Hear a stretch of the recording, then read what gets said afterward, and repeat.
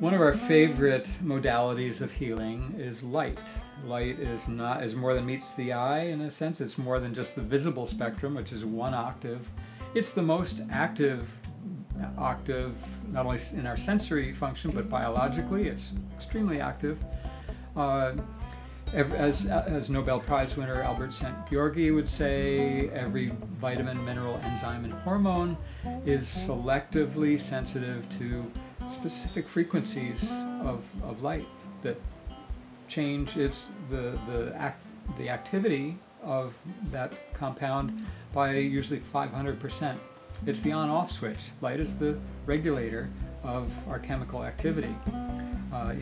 If you're a chemist, you can think about it and understand that the activation energy to produce the activation complex of substrate and enzyme, or multiple substrates and enzyme, to produce a chemical reaction in the body, there's a certain amount of energy that's needed. That's a quantum, that's a photon, that's electromagnetic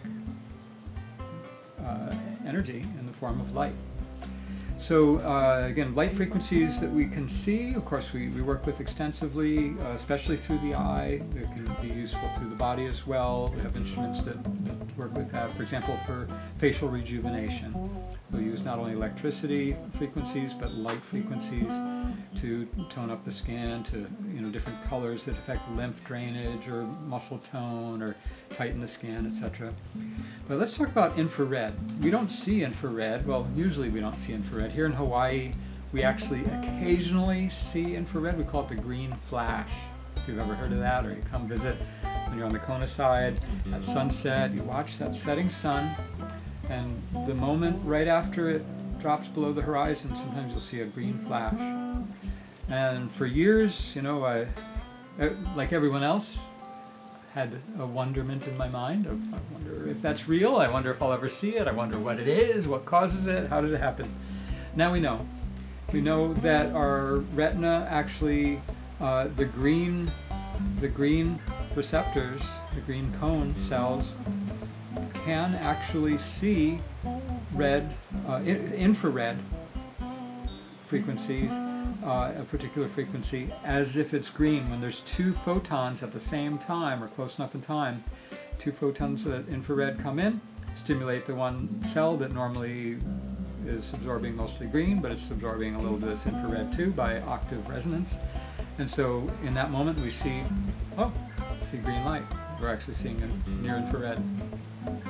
So near infrared, like in this device here, the Quantum Warp 10 that was developed for NASA to treat astronauts. I'll just turn it on, and you'll see red light. I'm not going to point it right at you; it would be bright, but you can see the red light. That's because there's also red, and we see the red. And they use the red here. The red has therapeutic effects on the mitochondria, on the DNA, but we're using it here primarily so we can tell it's working, it's on, because the near infrared we can't see usually. So that actually will penetrate. You can see it coming through my fingers, right? It penetrates actually through up to 7 inches of body tissue.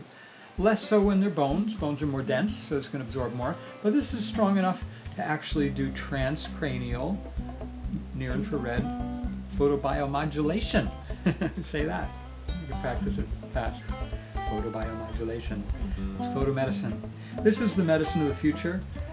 Electricity, light, magnetic fields, natural substances from the natural world, to simulate the natural world that our bodies are designed for, that our DNA is adapted to epigenetically over the billions of years of physical evolution. And that's how healing happens. Other things can simulate parts of healing, like we can suppress, like a disease can give some of the effects of healing, but it's a disease. So allopathic treatment, the conventional approach to Western scientific medicine, it's allopathic, meaning a new disease. A drug that's toxic, and most drugs are toxic. In fact, in law, there's no requirement to regulate something that's not doing harm. So drugs that are approved by the FDA are approved partially because they need to be regulated because they do harm. The side effects are not somehow just inconsequential, undesirable effects. They're direct toxic effects. So they're undesirable indeed. So